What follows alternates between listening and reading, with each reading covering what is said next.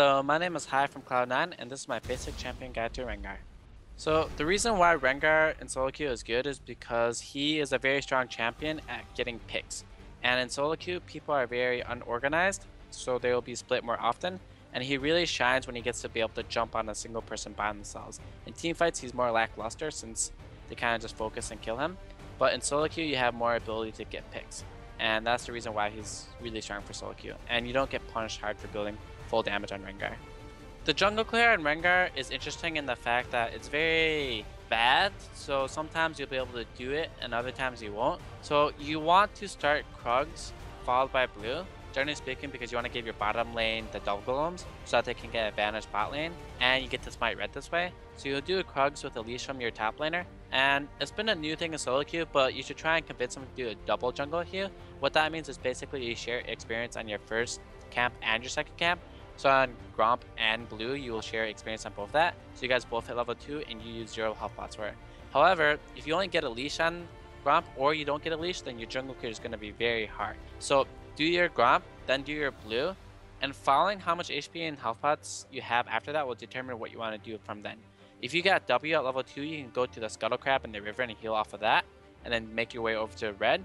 But as far as efficient clear times, you'll want to go from 1 to 2 to 3 to 4 and then 5 if you can, and look for a gank after. You'll be at a very low HP with no health pots at 5, you'll be like a little bit over half.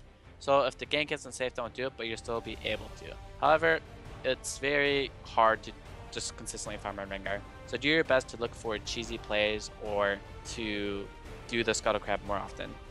So for purple side on Rengar, you'll want to start double golems just because your bottom lane you want to give them Gromp. Starting double golem is good because you have a lot of auto attacks on Rengar, especially with your Q and your empowered Q, so you can get more stuns off and save damage that way.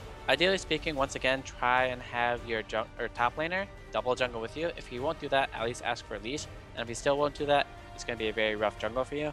However, do your double golems followed by red, and then you can either look for a cheese to gank top or mid, or do the Scuttle Crab.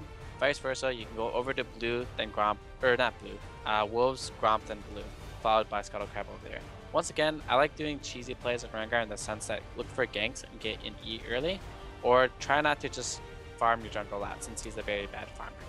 So for ganking on Rengar, I really like to do a level 2 gank in the sense that I like to start red buff and then get Ebola at level 2, which is your E, and look for a gank either mid or a side lane. And a lot of times it's unexpected and it works really well if your laner has CC.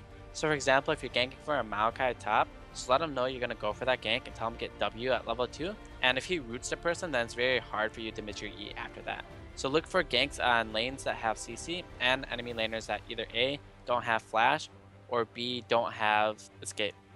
So when Rengar hits level 6, you should look for the person that doesn't have flash, get your ferocity to 5 stacks, and find that person, press ulti, and just jump on them. It should almost be a free kill as long as they don't have flash.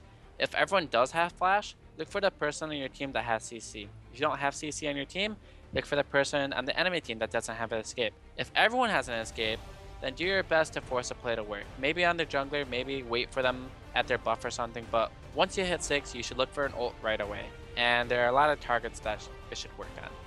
So teamfighting in Rengar is very simple in the fact that you have one goal in life as Rengar, and that one goal is to kill the priority target, and also the easiest target. Generally speaking, you don't want to teamfight on Rengar, but in the case you do, look for the strongest person on their team that is the squishiest. So generally speaking, that will be the AD carry. Look to kill that guy, and if you kill that guy, your goal is done as a team fight. If you still lose a team fight, then whatever, but your only goal is to basically kill the highest priority target, even if that means dying for it. And generally speaking, that is the AD carry. So for a general playstyle on Rengar would be looking for plays in the sense that you don't really want to spend the majority of your time farming. Sure, you might want to farm to get to level 6, but your farming is very bad. You don't have sustain for that. So if you're going to farm the entire time as Rengar, your team's going to be mad at you. So look for plays that you can do that are smart. So he's not the strongest ganker, but he's actually very pretty good as long as this enemy isn't prepared for it, or if your laner has CC.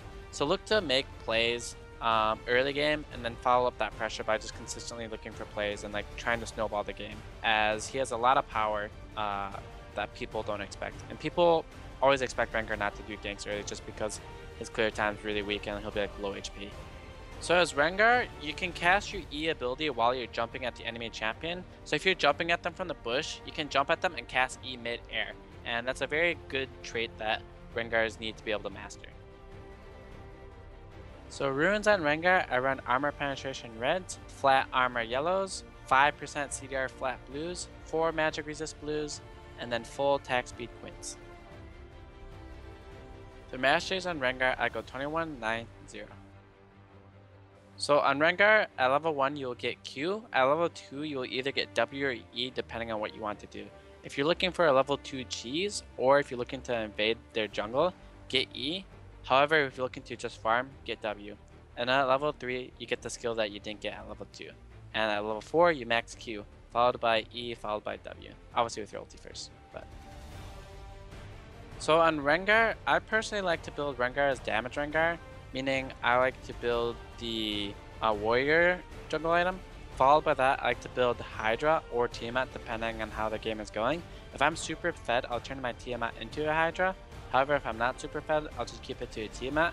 The reason for that is because Rengar works really well with Hydra, and the fact that it helps us clear a lot. It gives him sustained power and makes him a lot stronger. And I feel like damage Rengar is the way to play him, as tank Rengar doesn't really do much. You kind of just jump in, die, and keel over, and that's not very fun. And your CC is kind of lackluster anyway. So for Rengar, I recommend building damage. So you'll go your warrior enchantment, followed by Hydra, followed by either tank or more damage depending on how the game goes. Generally speaking, your first tank item will be Randon's Omen, followed by MR. However, if you're building more damage, look to get a Last Whisper or a Youmuu's Ghostblade. And then obviously, let's finish there.